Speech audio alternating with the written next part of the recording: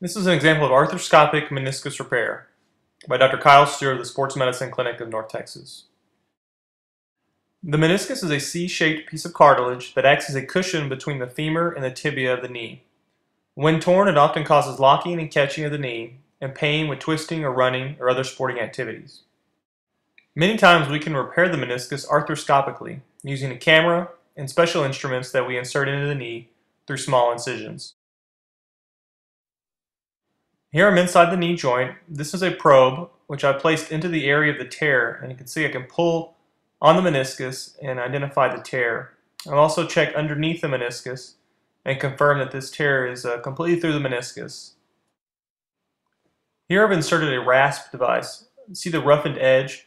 This will allow me to debride the torn edges of the meniscus, which will stimulate new bleeding and healing of the meniscus once it is repaired. This instrument is a special meniscal repair device.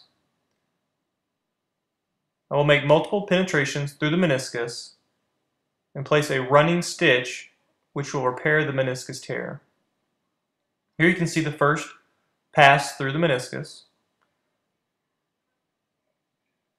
That will set the anchor behind the capsule of the knee. I'll then make a second pass through the meniscus, and then I can tension the suture and essentially lock the first knot.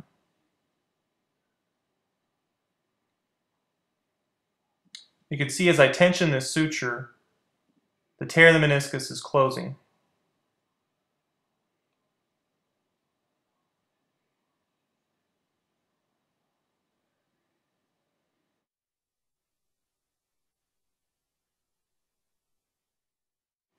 Once I feel there's adequate tension, I make a third pass through the meniscus. In all, I pass the suture 4 times through the meniscus to create a running stitch.